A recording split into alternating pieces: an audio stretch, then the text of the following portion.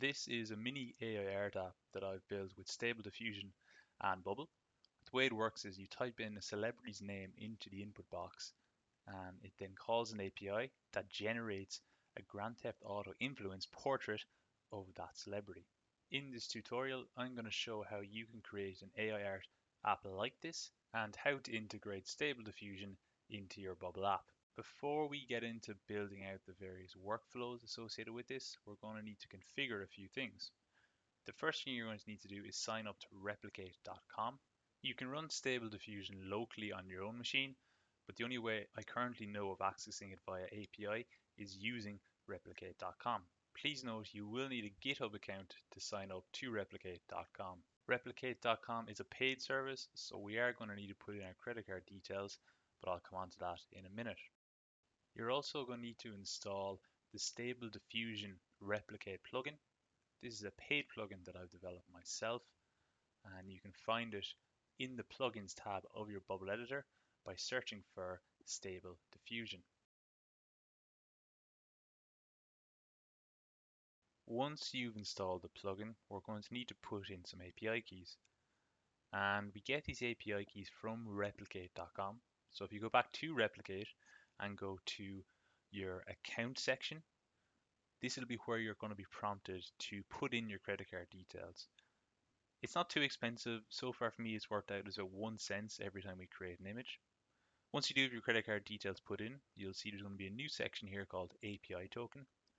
You can copy that token and paste it into the API key input field. Importantly, before we do that, we're going to need to write in token and a space and then paste in the API key. First, you're going to have to use the live keys in the production mode and in development mode. Once you've configured all this, what you'll notice is if we create a button and then create a workflow associated with that button, we will have two additional actions under the plugin sections of the workflow actions.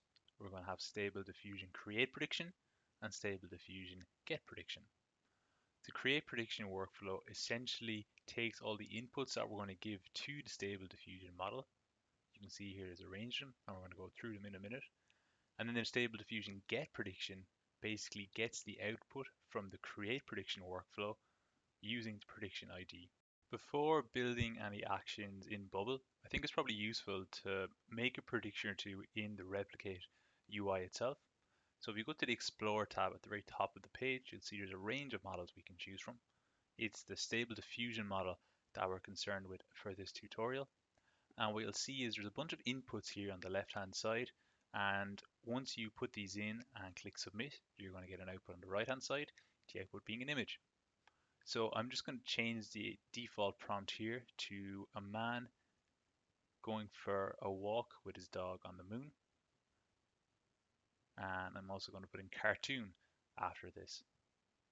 And I'm going to scroll down, just give you a sense of the other fields here. And if we click submit, we can see the model is taking that text and generating an image from it. And we get this cartoon-like image of an astronaut going for a walk with his dog on the moon. Not bad. There's definitely some things we could do to improve this. I'm just going to give you a sense of other styles you can use as well. There's plenty of other tutorials out there on how to use Stable Diffusion, so I'm not going to focus too much on optimizing the inputs. But you can see here, here's another version of it. Not quite as good this time around, so it certainly does take some experimenting. I have come across some cool prompts, and this is one of my favorite. It basically puts the subject, which is basically like a well-known person, and puts them in a dramatic looking movie poster. So I'm going to put in Walter White for this one, and you'll see here as we get the output, it's not a bad image at all. Definitely impressive for something that's completely machine generated. I'm going to play around with some of these inputs. I'm going to change the width to 768. I'm also going to increase the number of steps, which is going to give it more detail. And I'm going to increase this from 50 up to 60. And I'm going to click submit.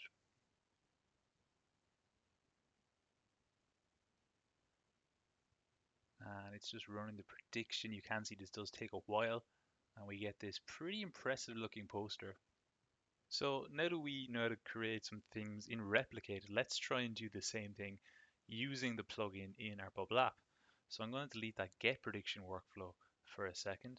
But if we look at the create prediction inputs here, what I'm going to do is try and recreate this and recreate it in the plugin. So I'm going to paste in the prompt there, exact same prompt that we had in Replicate. The width is going to be the same at 512, but I am going to change the height to 768. I'm also going to increase the num inference, which is basically the number of steps that the model takes in producing images. Typically more detailed images come out of more steps, although there is a limit to how effective this can be. Anyway, I'm changing that now from 30 to 56. I'm leaving the guidance scale at 7.5. And you can see the seed here is blank in Replicate. And when it's left blank in Replicate, we just get a random seed. The seed is essentially the kind of base style that it's using. And we're going to see that's going to cause an issue in a second. But for now, I want to go back into the database in Bubble. And I want to create a new data type called prediction, because we do want to save down some data associated with the predictions we create. We're going to save each prediction's ID, because that's what we're going to call to get the prediction using the other action in a while.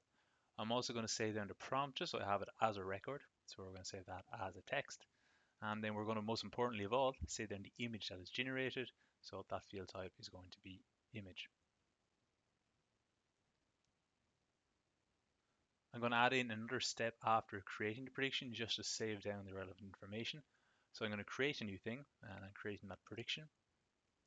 The ID is going to be the result of step 1 and its ID. Similarly, prompt is going to be the result of step 1 and its input prompt. So this is the input that we're sending. I'm going to put an image in a minute, but for now I'm actually going to leave this blank.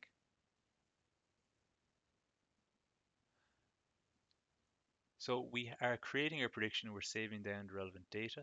I'm just going to change this button here from Edit Me to Create Prediction.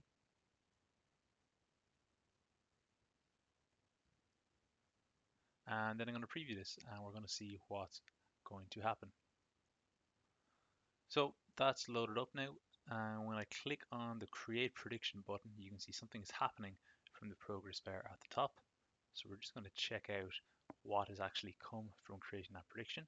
First thing we're going to do is we're going to look at our Bubble database. And if we go into App Data, we'll see that a prediction has been created here.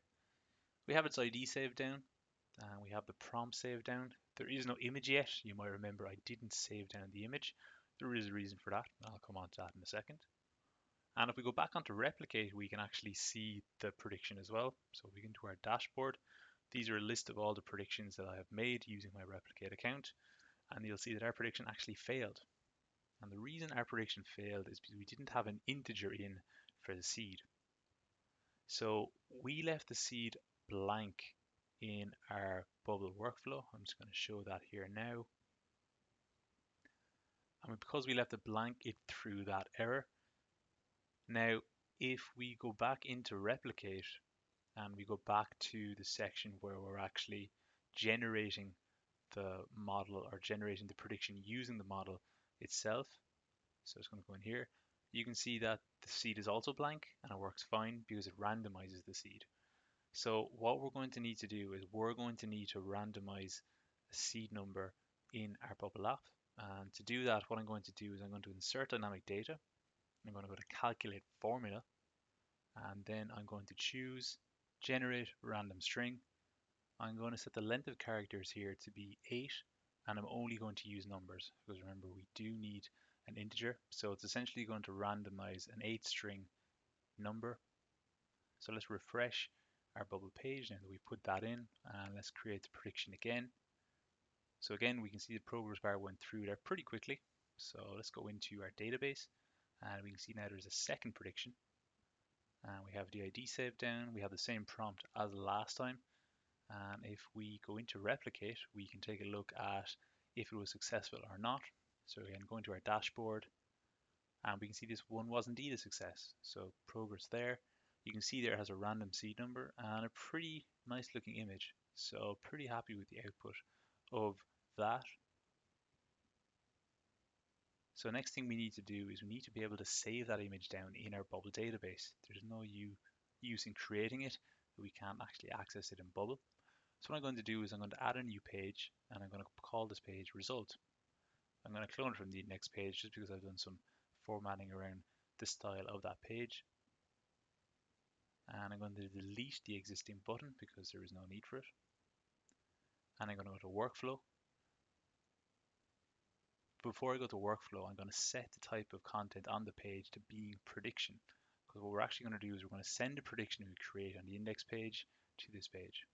The workflow action we're putting in is when the page is loaded, we're going to get prediction. And the prediction ID is going to be the current page's prediction ID. So we go into current page prediction and its ID.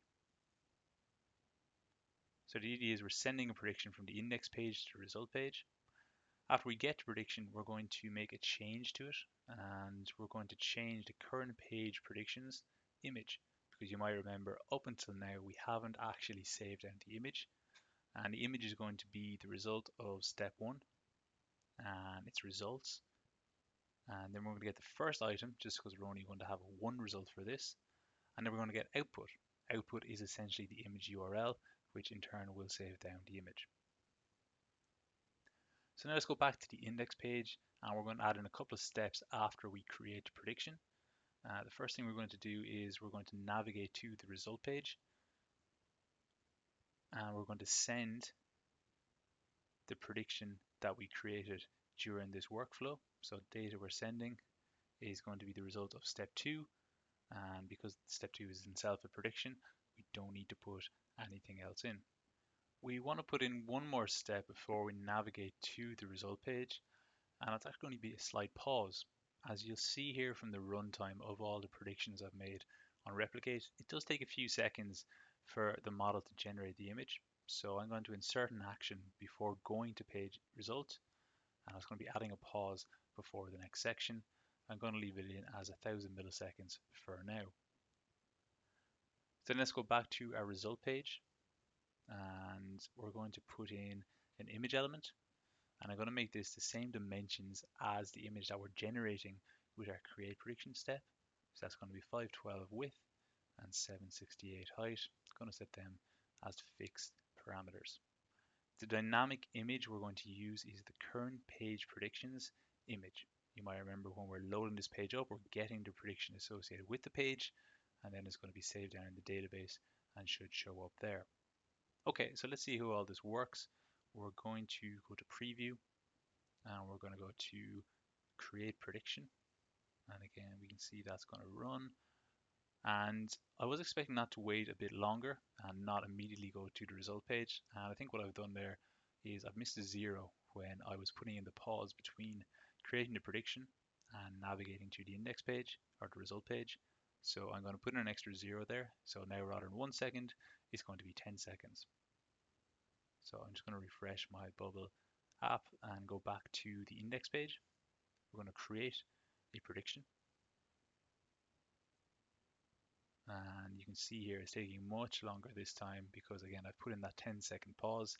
You can play around with this yourself as to what's the optimal pause in between creating the prediction and actually navigating to the next page.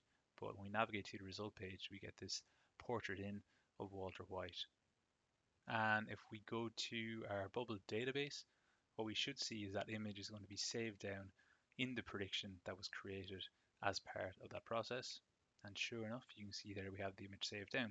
The last thing I want to do is just go back to the mini app that I demoed in the intro and show you how I have it set up.